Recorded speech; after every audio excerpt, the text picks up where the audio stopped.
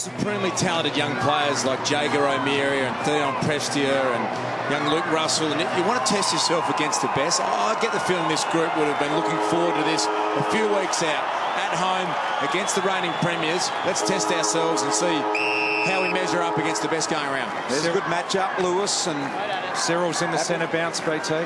Fantastic. It's all on. It's a fast track here tonight as well. Period now, Birchall. Around the corner. Good kick now, Lewis. Plenty of space and time here. Great kicking team. What about that, Gunston? Good a routine on the set shot as there is going around. Absolutely. He's very deliberate. He's got an absolute routine that is not broken each time, which is what I love about him. Settles in, uses his full 30. Long way out from 50, and that is why he's good.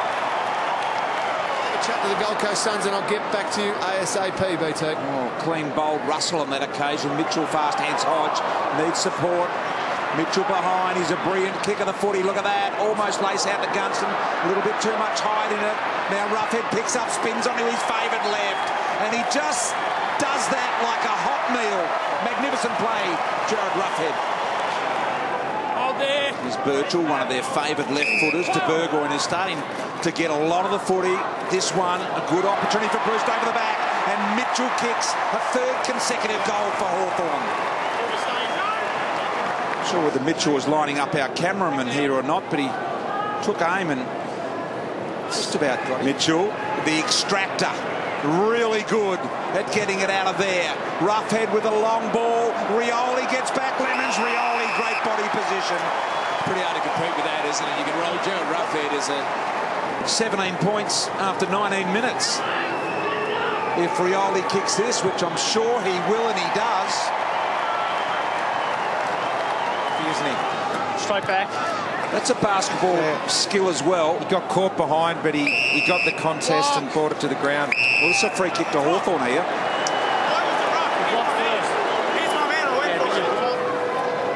So a bit of a goal-kicking fest going on here at the moment. This to make it 8 collectively.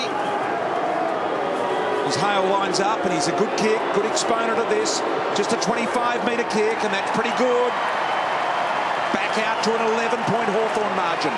So, you know what? We'll back ourselves in against the best and try and outscore them. Here's Mitchell. Clever tap to Hill. Got just a little bit of time and found space backwards with Gibson, but just out of range. Gibson to the top of the square. They line up. Opportunity is there. Thompson over the back. Roughead just did it effortlessly. Brilliant play by the big man with less than a minute to go. As many balls at ground level as any big man in the comp. He wasn't used then as a marking target, so he turned around and he got involved with ground level, and not all key position players do that. They're not all capable of doing it. He certainly is. Do you think it suits Ruffy better not having Buddy around? A tag right from the word go. Hey guys, it wasn't long ago that if you were the best tackling team in the competition, you won. Hawthorn are last in tackles this year, yet they've won every game. How quickly the game changes.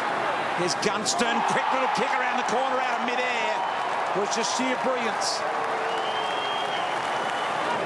Have a look at the slow-mo here, and Gunston going, no, I'm too late to get my hands on it. The best way to do this is soccer style, and it was Hale. Now Mackenzie would do well to find the boundary line. Ablett went in, Puopolo, Mackenzie, clever little soccer to Ablett, needs to get a hand on it. Couldn't, he had it pinned and he got a leg to it, which was pretty good in itself. Breust gives it to the exciting Hill. Hill in space can go all the way. 2 bounces, 50, 40, 30, closing. Didn't want to kick it, saw Cyril. And said he 26-point lead, and Cyril for his second goal. He's well balanced. Hawthorn by 26.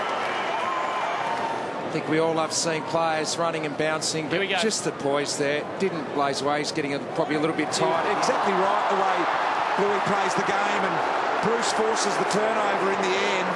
And now the kick goes long. It's not well directed, but it's got over the top. This gives Gunston a chance. It was May that it went over the top of. Gunston back to Mitchell. Mitchell just, until tonight, the 1 goal for the year. He's got 1 tonight to go with that one, and now make it 3 in total for the year. getting in amongst it there as well. Swallow late, little soccer out, deft little touch, got it on to Breust. Breust eases it, doesn't overkick it, and it's perfection. This is smart by Luke Breust. This is why he was leading the Coleman coming into this round, because that was a contest. There was 6 on 6, and he's thinking... Yeah, as you mentioned earlier, Rich, I think he's improved outside. Breust, the fend off. Never thought about the goal at any stage, thought about putting it down the throat of someone. Shiels got a good bump, but it lands in the boat of Suckling, who's one of the best. And a great finish. Great play by that man. He's hurt. He knew he couldn't take possession of the footy, so he laid it into the path of Suckling, who is a lethal finisher. Second half. Okay, do you think that's gone early? An injury situation, Lingy, or not? I didn't see an issue with Russell in the first half that would say that. I reckon they've just gone. Russell wasn't having a great night, but they think they can maybe get some run through Hutchins. Yeah, 5 touches for the night. An opportunity for Breust. How good was that? The finish by Gunston. He kicks his third. Of Luke Breust, it just never falls over. His opponent makes the Cardinals sin. In the last 3 or 4 minutes. Big kick by Smith. Lewis got to the front. Got the whack. Was it Gunston? Gunston it was. Pumped him up pretty regularly. Gets a different grip on the ball, but it's so straight. Keeps everything straight as he approaches. And that is very, very straight, Richo. Couldn't bring it down, and now Hawthorn can surge in numbers. Roughead, who only had 1 touch in the second quarter, over the head of Isaac. He's a good runner. They didn't want to let go. He's a real good runner. Is Isaac Smith. Wondering why. Umpire lets it ride as Burgoyne sets up out wide Gunston. Back inside here to Simpkin. The activated sub. Long footy. Inside 50, off the hands of O'Meara, sharp hands, Roughead. Shiels almost through it. Stripped by Harbrow. Through the hands of Breust. It was just too hot for him. Simpkin gets another opportunity. Hill can go all the way. Steps on the gas. 40 in closing, just to break the deadlock. Well, what about the... But they don't look like losing at the moment.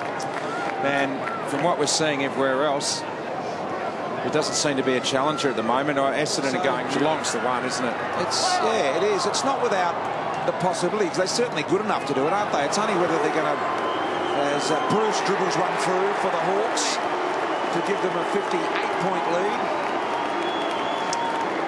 Well, if they were to do it, and we are getting slightly ahead of the conversation here, it would be 30. They would blow that apart. But Geelong are travelling beautifully as well. They don't look like losing either, so it sets up a big game.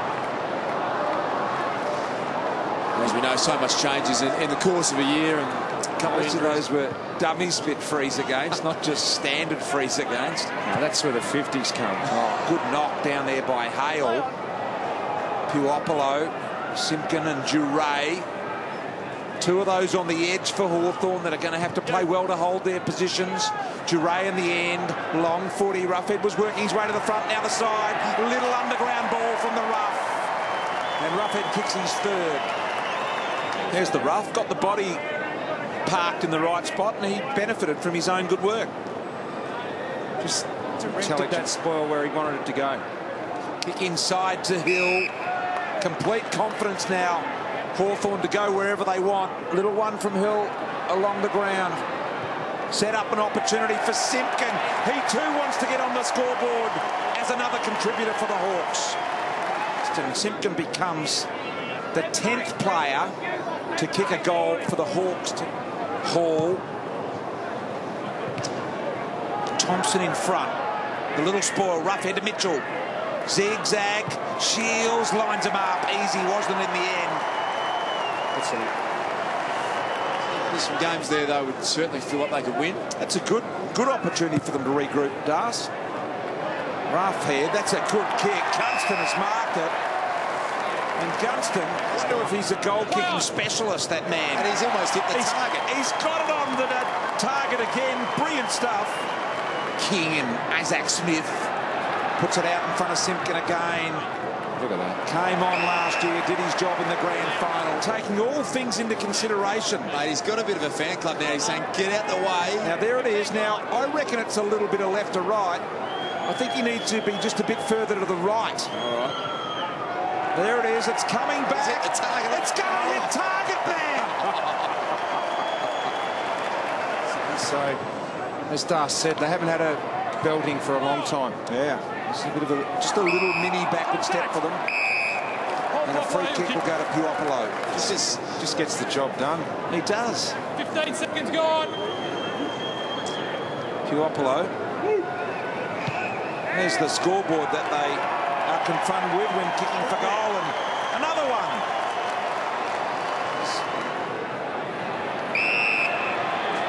Hodge has got through this game, played virtually the entire game, so he'd be ecstatic about that. Here's Suckling, lets it rip with a low launcher from 55. Suckling. That's pretty sloppy by the Gold Coast Suns. You can't let the build up. There's Gibson, and if he's able to just wander down to that territory and let go, he's going to kick a goal and make you pay, and he did. So Bluey, he wouldn't be happy with this. In a row. And they've got Geelong next week, who are giving the West Coast a walloping, and Alistair Clarkson happy, a pondering Bluey McKenna. The Hawks by a whopping 99 points. 7-7-49 to Hawthorn. 23 goals, 10, 148.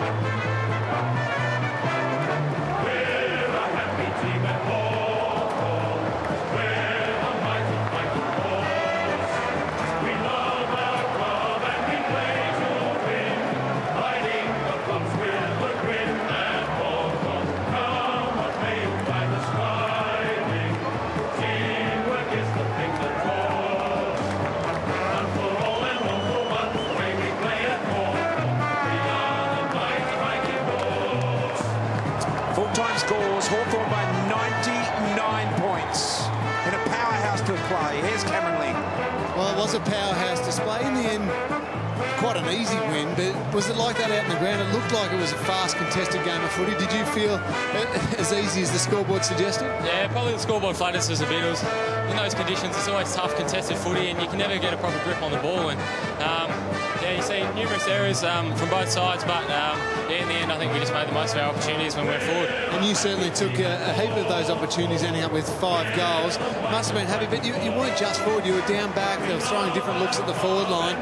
Do you love that fact, just mixing up the roles? Yeah, definitely. Sometimes being forward, you can get pretty stale up there, and you can go without touching the footy. So it's always good to come down back and get on the wing. And I think a good thing about this side is we've got lots of versatility in a lot of players, so it works out well. Sensational effort tonight, mate. Go and enjoy yourself. Well done, Jack.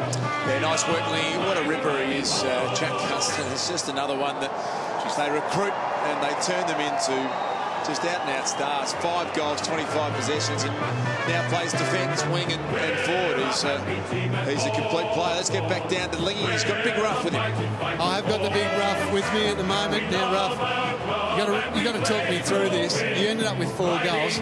Were any of those shots at goal at the man holding up the big sign with the target? Did you see that at all? I saw the one where Gunners had the one where he snapped around the body, and I don't know where that bloke could have been, but it's good to see some Hawthorn supporters up here on the Gold Coast. Well, it was a good win, wasn't it? Gold Coast have been playing some good footy. They're such a talented group. They're quick and skillful. You guys just didn't let them have a sniff at all. You must be pleased. Yeah, very much so. We knew it was a danger game coming up here. It made it a bit of a fortress, and I think they've won the last 7 games. So to come up here, and we don't come here often, and a bit human for us, pale-skinned friend, but mate, happy to get a good win, and we'll get back to Melbourne. You did have the tubey socks on the arms. Mate, tried everything, but just doesn't let me. Look at this.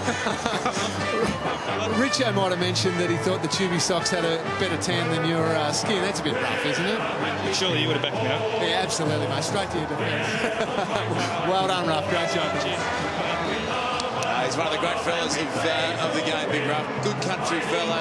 Hasn't changed a moment since coming down from Liam Gatha, apart from now being one of the great forwards in the game. There's his mate. There's the target. Yep. Hey, Mitch, it's my first Hawks game. How about a photo or a footy? And he's going to get at the young man. Look at this. Mitch is going to go over to give it to the young man, and Dad's ecstatic and says, well done. Let's get back down to Lingy. Well, I'm with the skipper here, Luke Hodge. It is humid out here. It was hot. Everybody's sweating. Everybody's absolutely dripping. Did you notice that when you were playing? It didn't really affect you guys, though. You did notice. You could tell early that a lot of blokes had a lot of fumbles and slipped through their hands a few times, but I think the message from there was, rather than stuff around the handball, just get it going forward, and we've got a pretty dangerous forward line, so whether it's in the air or on the ground, they seem to do the work for us. Incredibly, that forward line had a heap of different players going through. Isaac Smith, he did it last week, but again this week, Matty Suckling was up there. Obviously, Roughead and Gunston. Must be great to have all those different options to go to. Yeah, I think that's the way footy's going. I think if you look at Sydney a few years ago, they had Goodsey, O'Keefe, Bolton all rotating through. Joey Kennedy, Hoopy McGuinn. So I think 2012 they sort of started and teams have just been able to follow. When's your turn? I want to see you one out in the goal square. Just get it into you. Surely you can tell Clarko. Mate, I've been getting into Brendan Bolton, but he's doesn't matter where he coaches. I seem to be out of that spot. So I'll keep trying. See if we'll get there at some stage. Well done, Hodgie. Thanks for your time, mate. Some great pictures there of Gary Ablett as well. Lost the game, you know, going up to the fans and just letting them know we're here, and yeah, he appreciates their support. Well, it's so important up here, trying to develop a new territory for AFL footy, and I love how the Clarko's out there now thanking the Hawks supporters for coming up, and he makes a habit of this now. And one of the best innovations in footy was, you know, the players all giving out a footy after the game to the kids, because everyone hangs around the boundary line hoping they'll get their turn to get a footy. It's great. And look at Lingy, he's now romancing with Hodgie, saying, do you want a coffee, Hodgie? Do you want a coffee? I'll give you a latte. Of course, the Dogs did hand out in one game that I saw, Darsh, your old mob, tea towels. We're on a tight budget back then, Bristol, the old Western Bulldog tea towel. I think Hawthorn is staying at our hotel tonight. Lingy will be stalking them back at the hotel. He'll turn into a door knocker. He's lost the plot, Lingy. They completely lost the plot. Lingy, you got to write a reply?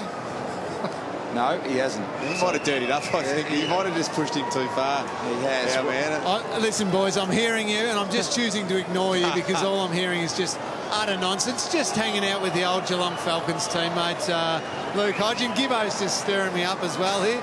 What is it about tonight? Just everybody hanging on me? Well, I guess everyone's heard about your after-hours operation, Lingster. Anyway, we're going to go down all the way with the song. I reckon this will be a pretty stock standard effort for the Hawks, because they've got bigger fish to fry. Yeah, they've won 11 in a row now, and winning becomes just part of the way this group go about it. They are an extraordinary team in every sense of the word, but they are pretty happy, I think, in this state against an up-and-comer. They've just put them back in their box and said, we are still the benchmark. Try and get up to our level. Photographers are locked in the centre circle. There's Spanger. He was subbed out with that ankle injury. Simpkin, the sub who came in next to him,